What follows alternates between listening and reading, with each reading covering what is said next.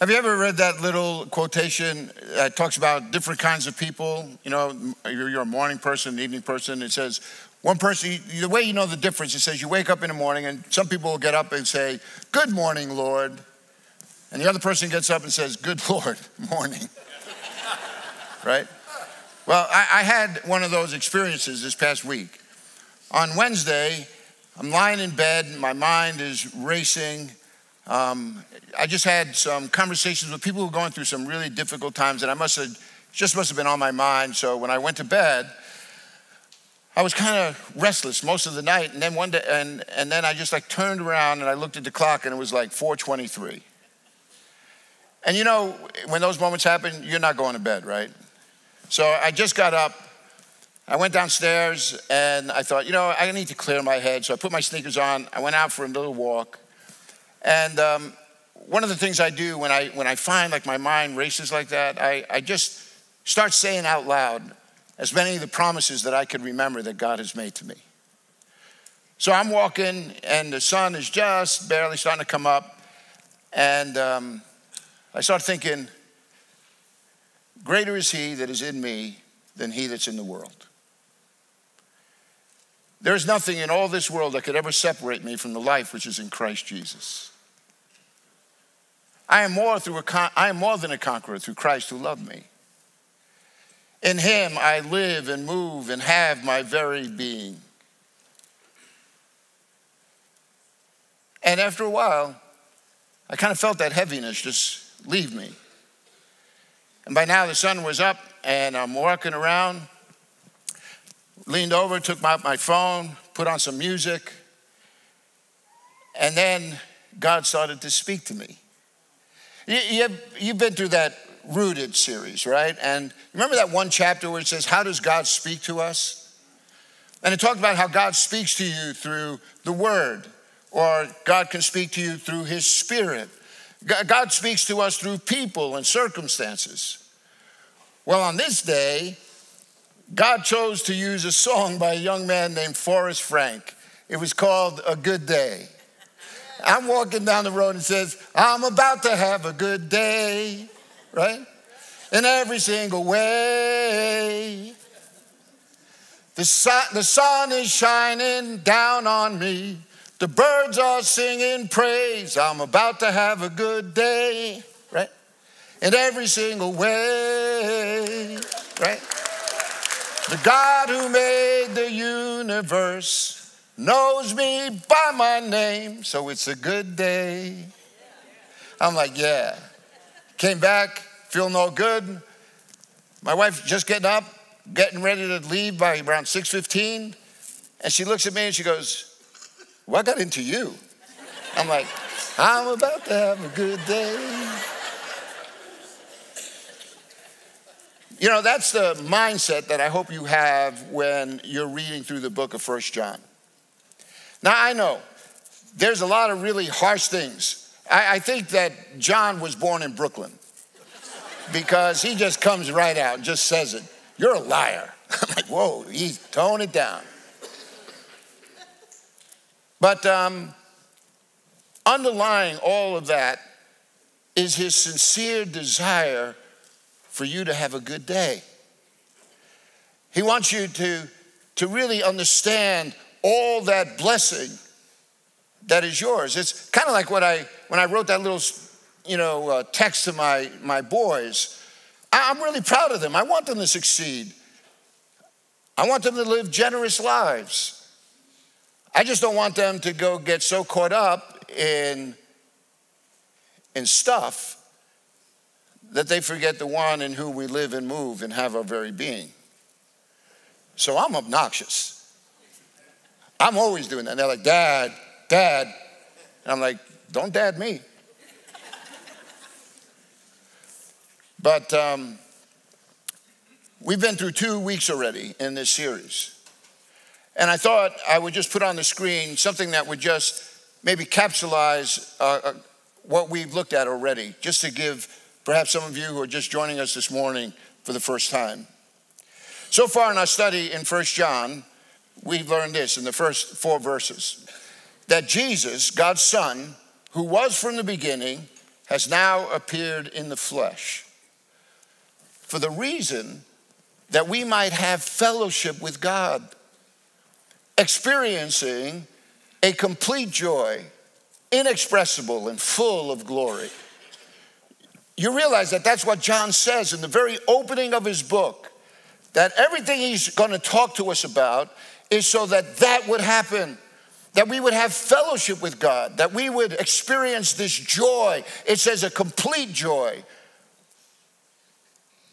inexpressible, full of glory. And then he goes on and he says this. He begins to illuminate the path forward by reminding us. He says, sin destroys our fellowship with God, creating a misalignment between our talk and our walk.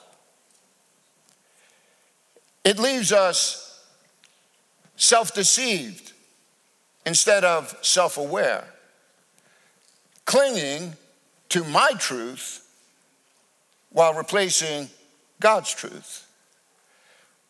See, the solution to that is the call to turn to Jesus for the forgiveness of our sin, to restore our fellowship with him.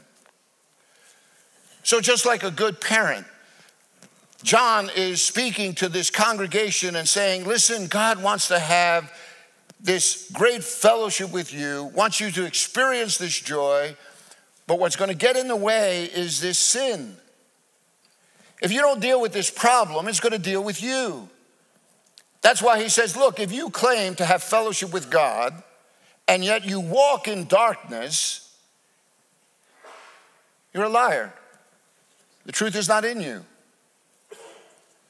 Think about that. Seriously, just pause on that for a moment, because the scriptures are clear. John comes out and says, God is light, and there is no darkness in him. So if I'm going to claim to be walking with him, and yet my life is completely out of step, then don't you see you could be self-deceived? You could be replacing my truth with his. And then we wonder why we don't really experience the full joy of what it means to know Jesus. Because we're half-stepping it all along the way. Today, John's going to take us another step down this path. He wants, as we said in the overall theme of this series, is how is John going to illuminate the path forward for us? So I want you to sit back and listen as I read to you the first 14 verses from John chapter 2. It says, my dear children, I write this to you so that you will not sin. But if anybody does sin, we have one who speaks to the Father in our defense, Jesus Christ, the righteous one. He is the atoning sacrifice for our sins, and not only for ours, but also for the sins of the whole world. We know that we have come to know him if we obey his commands. The man who says, I know him, but does not do what he commands is a liar. The truth is not in him. But if anyone obeys his word, God's love is truly made complete in him.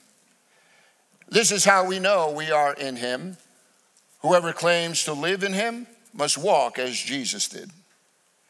Dear friends, I'm not writing you a new command, but an old one, which you have had since the beginning.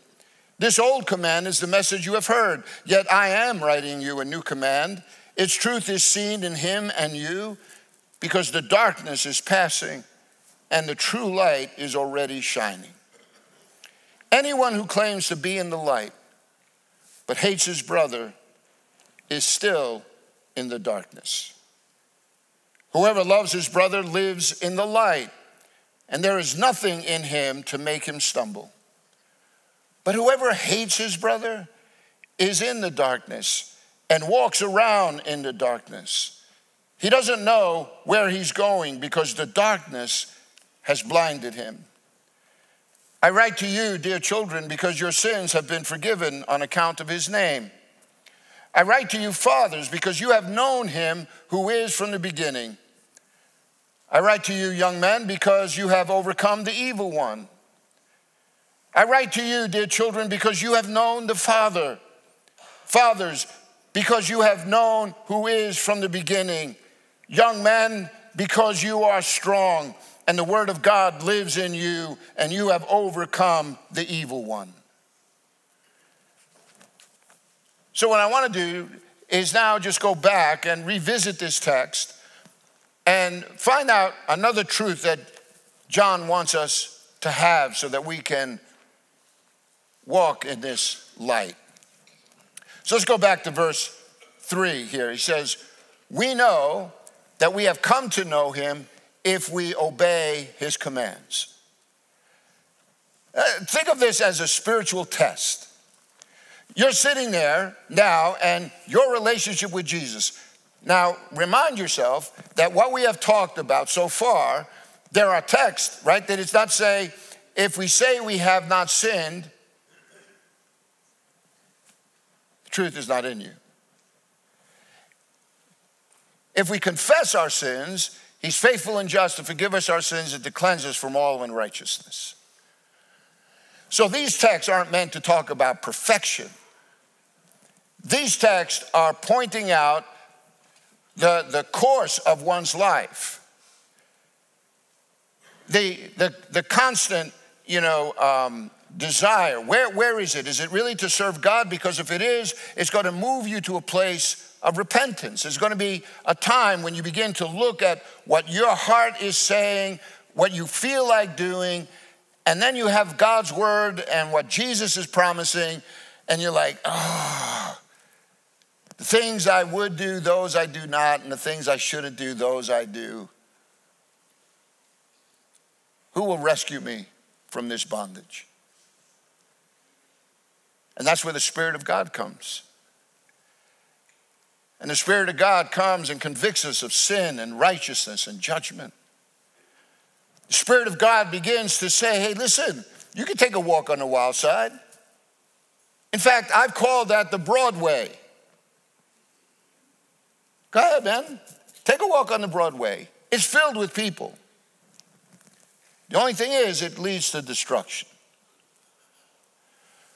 But this road, its gate is a little narrow, but those who enter it, they find life and peace. Because there they'll find me. I'm the way, the truth, and the life. And no man comes to the Father but by me. And you've heard that message. And you've responded to that message. And it's a constant, ongoing transformation that is taking place. That's why I kid around with people. I said, we're all a piece of work. You're never going to be perfectly holy. But we have to be chasing after it. And that's what this text is about. This is the test. We know that we have come to know him if we obey his commands. One of his commands is that you confess your sins.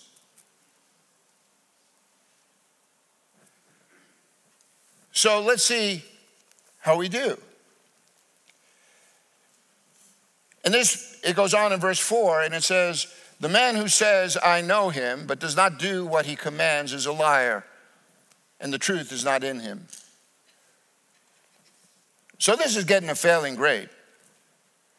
Because you can't just say with your lip, I love Jesus. But everything about my life is saying the opposite.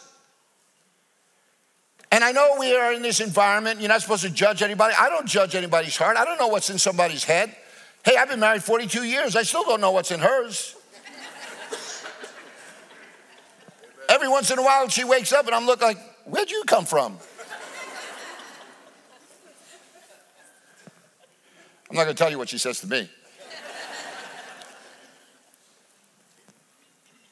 But you can inspect fruit, right? I don't know what's in a person's heart, but I'm a fruit inspector. This text is telling you and me that if we say we know God, but don't do what he says, we're lying. And the truth is not in us. So this whole idea of life and lip having to be together. You know, it just doesn't call him a liar. Notice how he gives a little explanation. He says, the truth is not in you. That's a sobering word. Because sin could be so deceiving. If we're not careful, we're worshiping the God of our own imagination rather than the God that has revealed himself in his scripture. So he goes on and he says this in verses 5 and 6. He says, if anyone obeys his word, God's love is truly made complete in him. This is how we know we are in him. Whoever claims to live in him must walk as Jesus did. See, that's the passing grade. It begins saying that I'm taking this word seriously enough to try to conform my life more and more into what it's saying. And after all, what is it saying? I know, listen, I've been at this for a very long time, and I can say unequivocally that sometimes churches could be very judgmental. I get it. I listen to Christians sometimes, and they go off on the non-essentials. I still remember I was a new Christian, and I went to visit a friend of mine's church, and I walked in, and there was a very pleasant, senior lady there, and I walked in, and the first thing she did was pull out a tract, give me this tract, and the tract was all about how any other Bible than the King James Bible is false. And I was just a new Christian at the time. And I'm sitting there looking at her like, you gotta be kidding me. That was the first touch that church had with me. And I get it. Sometimes I just shake my head and I think, oh man, we could do so much better than that. But I also experienced the church in its glory. People who will go that second mile, turn that other cheek, give the shirt off their back. People who will pray and give and work.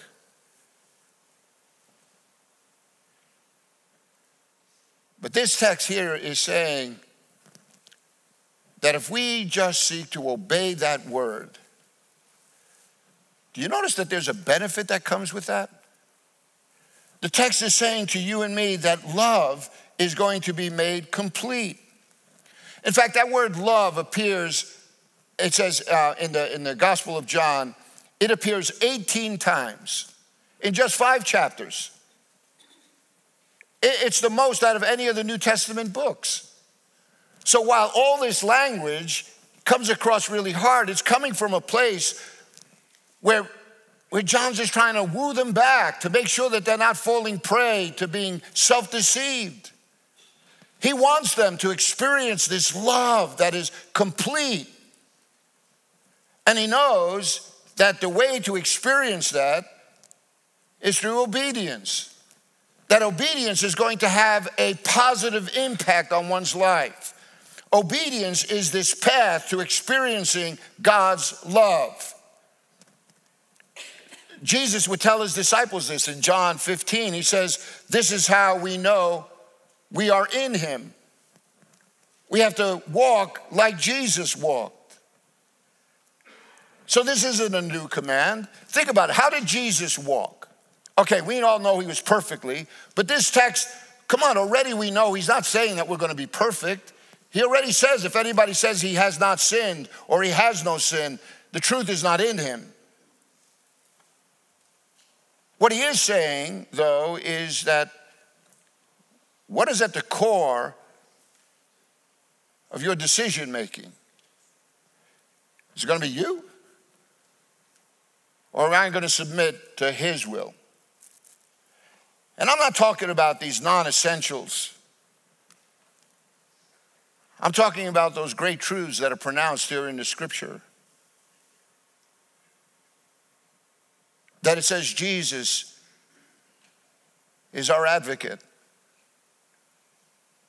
The one who has given his life a ransom for your sins and mine. And not only for us, it says for the whole world.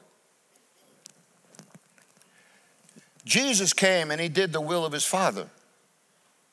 Jesus said, you look at me, you understand the Father. So let's apply that to you and me. If we say that we're Christians, if people looked at you, would they say, oh, that's a reflection of Jesus?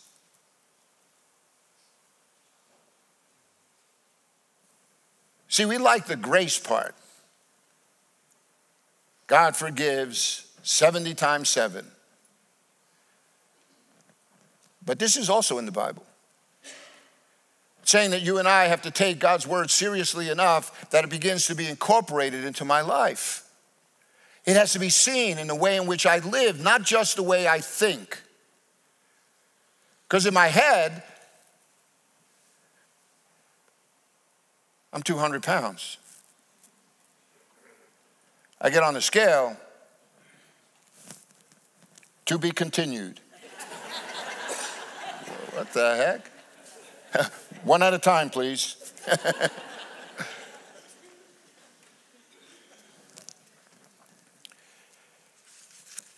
There's nothing new here.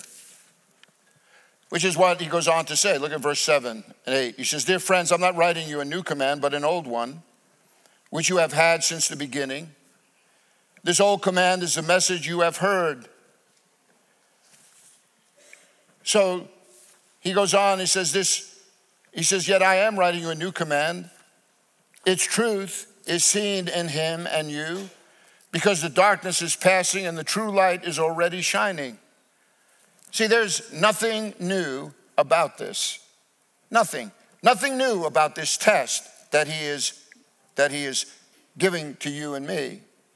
The message, he says, is something that you've already heard. Because God's word is the same yesterday, today, and forever. And the truth is to have an observable impact on our life. People ought to see the darkness is passing and the true light is beginning to shine.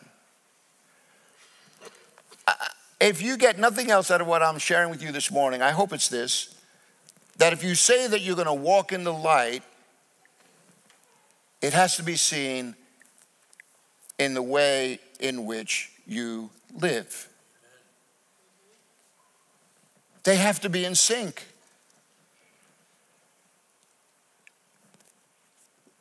Look at 9 through 11. It says, anyone who claims to be in the light but hates his brother is still in darkness.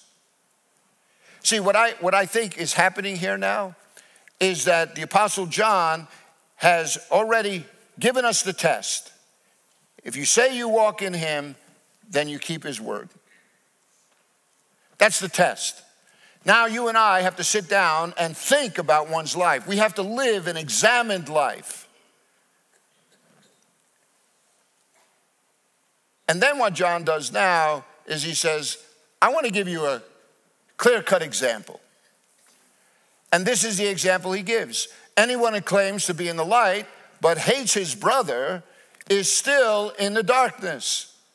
Whoever loves his brother lives in the light, and there is nothing in him to make him stumble.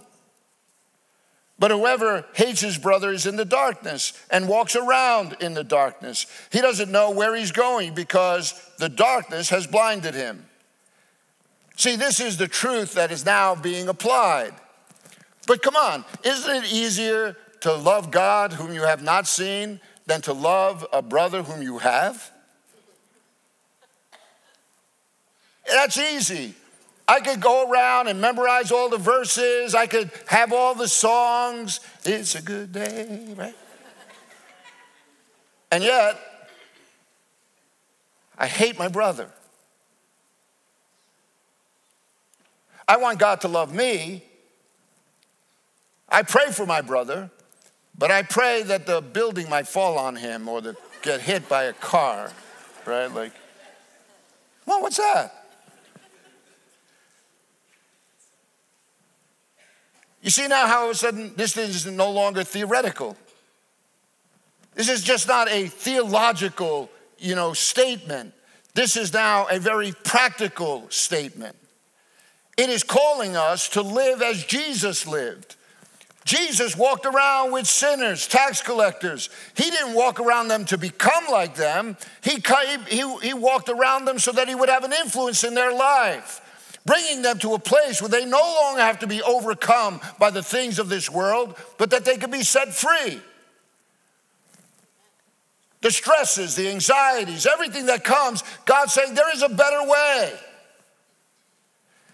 But you're not going to talk your way into it. You're going to have to live your way into it. And that's why sometimes you look at the church in the days in which we're living, and it's anemic. It's because we want to have the show of religion, but we're not willing to put the hard work in. But when you put in the hard work, and I've seen it here, it's a reason why, like in New Hampshire, the average church is about 35. Look around, the fruit that we have is because of you. Because you are seeking to walk in the light. And we're not perfect, but we're not deluding ourselves. That's the goal. Disciples making disciples. So when I read this text, hating your brother is seen as being in darkness. To do the opposite is to walk in the light. Love lives in the light. The darkness is blinding. It causes me to stumble, to lose my way. Why would I choose the darkness? It only appears easier. Just give it a little bit more time and then see how all of the repercussions of those decisions wind up mounting up in your life until the things that you thought were so cool, now you regret. And why wait? Why not open up your life right now and just say, Jesus, I believe that you have the best in mind for me. So I'm going to let you define for me what is righteous, what is good, what is true, what is noble. And in those moments when you and I are going at it, I'm going to pray really hard that your will, not mine, would be done. And you watch what God does in your life. What a practical test to use in our daily life. I want you to think about that with me. This is such a practical test. If I am walking in darkness, it means that I am engaged in activity that God definitely has said, this is off limits. If I am doing that, then what is it saying about where my head and my heart and my hands and my feet are in that moment? That ought to be an opportunity then for us to sit back and repent. Repentance is a good word. It's a do-over. God is quick to listen. He says that whoever comes to me, I will in no wise cast out. That way it's never too late. He says you will seek me and find me if you seek for me with all of your heart. So no matter where it is, what we've done, the path is always the same. Say yes to Jesus. You start taking his word more seriously. And you see how he begins to navigate you out of that darkness. So having said that, I want to end my sermon by just reading to you a passage from Galatians chapter 5. In Galatians chapter 5, there is a juxtaposition between the acts of this flesh and the fruit of the Spirit. And it goes on to talk about what the acts of the flesh are, which are the acts of darkness. It's not an exhaustive list, but Paul is writing to the Galatian church and just giving them a heads up that this is what it means to walk in darkness over against the fruit of God's Spirit in your life. So if this truly is the truth applied, if you and I, leaving today, understand that if we say that I know him, that I have to obey the truth, then here's a little bit more of a way to take a look at one's own life and see where it is that I'm standing. Now what I did, because sometimes you'll read words like debauchery, and you wonder like, okay, I think I kind of know what that means, but there's a version of the Bible out. It's called The Message. It's written by James Peterson. What he did was he took these expressions and he put them in a common vocabulary. So what I did was I am going to put them up on the screen, and then in parentheses, in all caps, I put what the word is that you would find in a version like the New International Version. That is more of a word-for-word translation than a paraphrase. It'll become obvious as I start. It starts off this way in Galatians 5:19. It says, "It is obvious what kind of life develops out of trying to get your own way all the time. Repetitive, loveless, cheap sex, sexual immorality. A stinking accumulation of mental and emotional garbage, impurity. Frenzied and joyless grabs for happiness, debauchery. Trinket gods, idolatry. Magic show religion, witchcraft. Paranoid loneliness, hatred. Cutthroat competition, discord. All-consuming yet never satisfied wants, jealousy. A brutal temper, fits of rage. An impetus to love or be loved, selfish ambition. Divided homes, divided lives, dissensions. Small-minded and lopsided pursuits, factions. The vicious habit of depersonalizing everyone into a rival, envy. Uncontrolled and uncontrollable addictions, drunkenness. Ugly parodies of community, orgies. I could go on. This isn't the first time I have warned you. You know, if you use your freedom this way, you will not inherit the kingdom of God. That's sobering, right? If you walk in the light, you walk in love, which means that you know him. So what does that look like? Contrast the list before with the fruit that comes when we walk in the Spirit, when we walk in this light. Peterson goes on and says, but what happens when we live God's way? He brings gifts into our lives, much the same way that fruit appears in an orchard. Things like affection for others, love, exuberance about life, joy, serenity, peace. We develop a willingness to stick with things, patience, a sense of compassion in the heart, kindness, a conviction that basic holiness permeates things and people, goodness.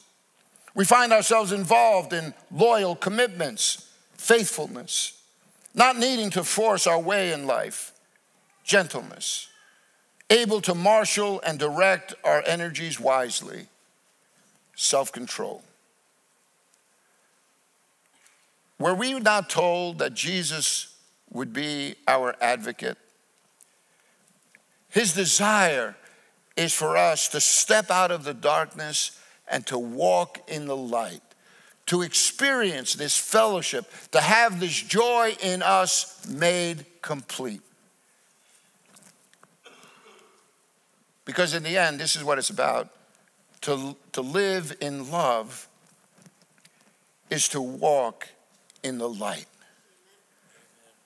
Love and light have to go together. We may separate it in our own heads, but not according to the scripture. If you claim to know him but walk in the darkness, the truth is not in you. What a great call for each and every one of us to decide, I'm going to fix my eyes on Jesus. I might have to start with baby steps, but eventually I'm going to grow into a mature young woman. I'm going to go out into this world, and I'm going to let this light shine.